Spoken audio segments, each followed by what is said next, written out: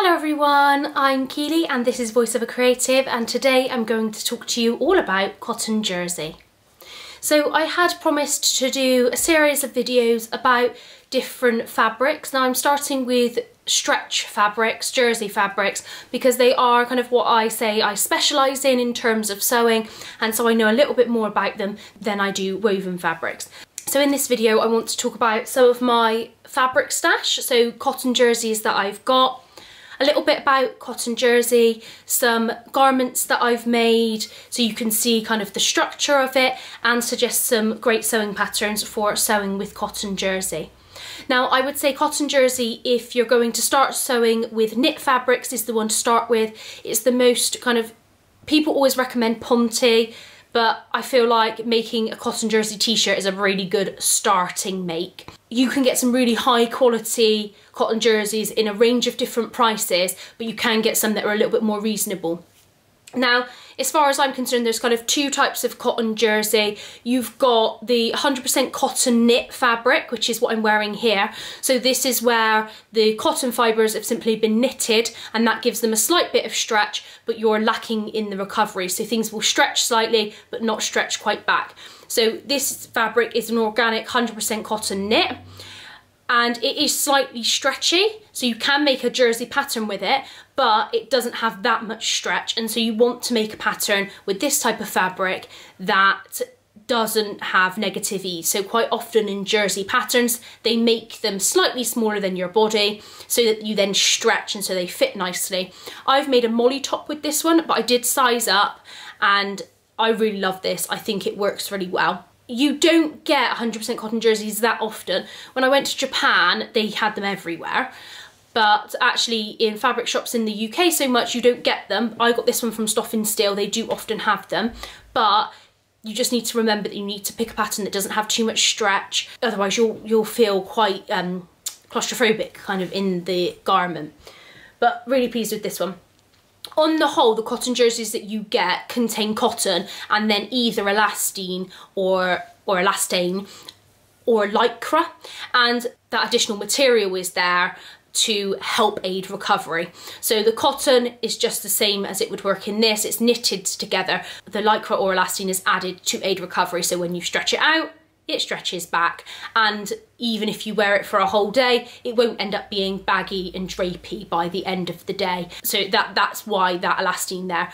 It does mean that anything with elastane or lycra, you can see it kind of break down, so you might see over time that your jersey makes get little white fluffs on them, and that's simply the elastane or lycra breaking down. The cotton doesn't tend to break down quite as quickly, but it is the elastane that causes that to happen. Sometimes that happens more quickly through frequent washing, from washing on a really high temperature, from timber drying, from ironing on a really hot setting, because that can just reduce the structure of the elastane. And the same as if I sometimes put my t-shirts on the radiator to dry, but actually that is not going to make your garments last as long with cotton jersey. So on to some of the garments you can make with cotton jersey.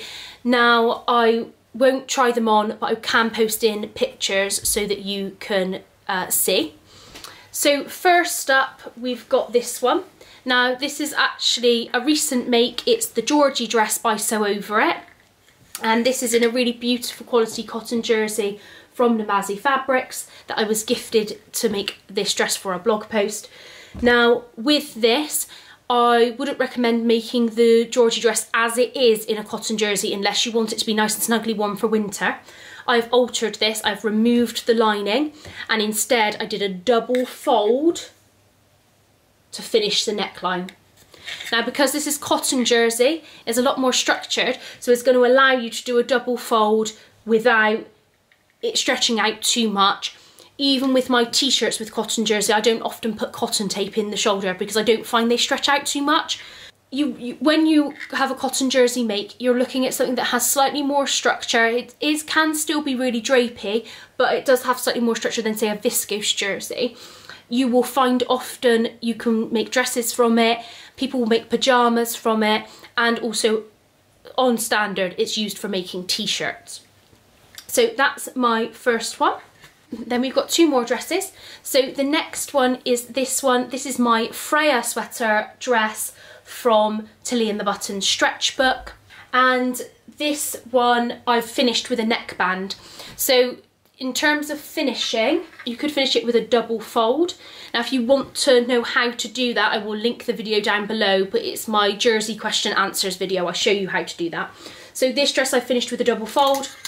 This one I finished with a neckband. Both finishes work really well for cotton jersey. The neckband, I've just overlocked it and then top stitched it down as well. Now this has a little bit more structure, so with the Freya dress it kicks out just a little bit, but I really like that, and I think this dress has held up well, like over time. I made this over a year ago. You are able to get things like pleats, and although people say you shouldn't really sew darts in jersey, actually in a cotton jersey sewing a dart in works, as long as you kind of take your time to do it carefully and think about the area, how much negative ease the pattern kind of has as well. So I do sew darts into cotton jersey, well, and viscose jersey too. I don't really follow the rules when it comes to jersey, I think, sometimes. In terms of finishing your hem, the best kind of hem I've found is to overlock or finish the edge, although you don't have to, but then just fold it up. This is folded up by 2 centimeters, and then I've used straight stitch to top stitch along the top. And that's the best way to finish the hem, I would recommend. With your sleeves, you might try a double fold, or you might try exactly the same method, just folding up once, because I think that's going to be neater. You do sometimes run the risk with cotton jerseys, especially if it's a thicker cotton jersey, that it can end up feeling quite thick, and so you need to think about that with your finishings. I have also made a cardigan in cotton jersey. So this is the Blackwood cardigan by Helen's Closet. And I actually made this one before I had an overlocker, and I've adjusted a few bits of it since I've had an overlocker, but you can see that I used the 3-step zigzag stitch on the inside and then didn't finish the edges. And I will just pop this one on to show you. So this is a cotton jersey that I got from Loubadou Fabrics, and then just made the Blackwood cardigan as per the pattern. And you can see that it has a little bit more structure to it, but holds up really well for this pattern. For the Blackwood cardigan, I think cotton jersey is a good one if you want a lighter weight cardigan, or a French terry works really well as well. So that's that cardigan in that one. And then finally you've got the Humble cotton jersey t-shirt, which I think is a really good first make if you are going to be making things in jersey. Now this is the Freya sweater, but with a hacked neckline, so normally it has a high neckline. But other patterns that I would recommend for t-shirts for jersey is the plantain tee, which is really good. It's a free pattern from Deer and Doe. I've tried quite a few of the Tilly and the Buttons ones. So you've got the Agnes top, which I had a bit of struggle fitting the shoulders, but if you've got narrower shoulders, that might work really well for you. The Freya sweaters worked really well. You've also got the Sloane t-shirt by Named, which has a tie on it, which I think has a really nice fit, slightly different style for that one. In terms of dresses that you could make, the Freya sweater dress works well for it as well. And I have made the Georgie dress like I showed you, and I haven't yet, but I am planning to make a Westcliff dress, which is by Friday Pattern Company, and a Mayfair dress in cotton jersey as well. I'm going to try and choose a kind of thinner weight cotton jersey to do that. To be honest, any jersey pattern out there probably can be made in cotton jersey. It's a nice standard one to go for.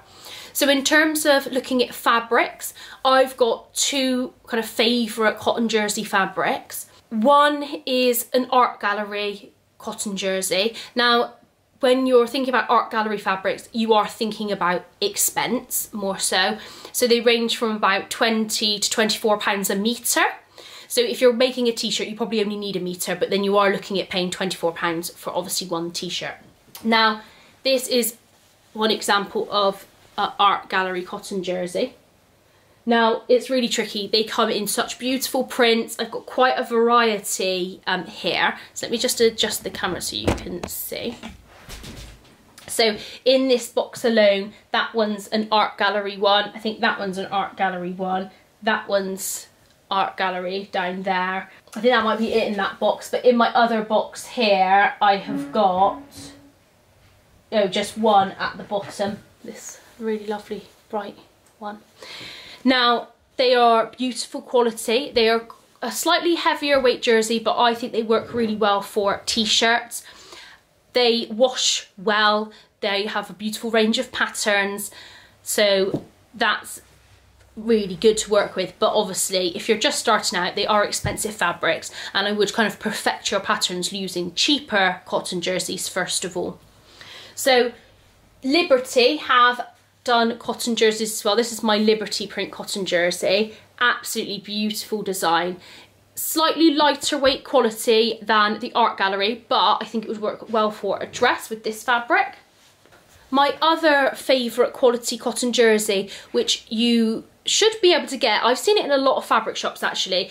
My local shop, the Nylon Shop, does quite a lot of these for relatively cheap, about £4 a metre. They're really fantastic quality. So this is one that I got from the Nylon Shop. And these are Kealy Kids collection, basically. So this is the selvage. Now, any fabric that I've bought from this collection has stood up to washing. It's been a reasonable price and it has beautiful stretch to it, really high quality fabric. And again, comes in really nice designs. So that one is a knit like that. So they've got this sprinkle fabric. And then this one down at the bottom here, which you can't see, this one down here is that. And quite a few in my other box of fabrics here as well. So this shell one that I've got. Now, those are also really good quality, but they're a bit harder to find. I've tried to find them more online, but they're slightly more difficult to find. In terms of people that you can buy cotton jerseys from, some of my favourite people are Like So Amazing. She always has a really lovely range of plains and patterned cotton jerseys, some really high quality, including, yes, the art gallery fabrics, but also she has had some of these type of ones before as well. I haven't had anything go wrong with any of those cotton jerseys. You can also get the art gallery fabrics and some other really high quality cotton jerseys from Lamazi Fabrics. So if you are looking for those kind of things, that is a really good supplier. Pin and Sew is also a really great place to go. That is a specialist jersey supplier. She doesn't have as many new fabrics coming in at the moment, but she has some really high quality cotton jerseys on her site. As well as Sew Me Sunshine, I've bought some beautiful cotton jerseys from Harriet before. Guthrie Ghani is a really good place to buy things as well. For cotton jersey, quite often go to the Nylon Shop, which of course is closed at the moment, but I do like to go there because they are really reasonable price. And I think this is the thing with cotton jersey, is it really does range in price from £4 a metre, that I can sometimes buy it, to £15 a metre, to £24 a metre. So there is a massive range of prices for it, but it is a fabric that you can access quite easily. And what you're looking for in the fabric is, I prefer, and this is what I find mostly, I actually prefer it when they are 95% cotton and 5% elastane or lycra. You can also get them at 92% cotton and 8% lycra, but I find they're a bit more stretchy, but they don't wear as well because of the increased amount of lycra or elastane in them as well. So I've got quite a lot of cotton jersey, so I've got quite a few metre cuts that I'm going to be using to make t-shirts, and I think that will really bulk up my t-shirt side of the wardrobe. And then I've got a few that are intended for pyjamas and things. So for example, this one that I got from Like So Amazing, so it's got the toe beans on it. I'm going to use this to make a pair of pyjamas, potentially the Juno pyjamas from Tilly and the Buttons' new book, or I might make the True Bias Hudson pants and then just like a Freya tee or something like that in the other, just to make it a full matching set. Another real favourite fabric is this one. So this is Stoff and Stil. So Stoff and Stil, again, are a good supplier for cotton jerseys. And I just love this little leopard. I think he's so cute. And yeah, really looking forward to making a t-shirt in that as well. So there's a few different things about cotton jersey. If you have got any questions that you would like me to answer about cotton jersey, then please comment them below. And I hope you liked this video, learning a little bit more about my stash and makes, but also picked up some inspiration for things you could make yourself in cotton jersey. Thank you so much for watching. If you liked this video, please press the thumbs up and subscribe if you want to hear more from me. Goodbye.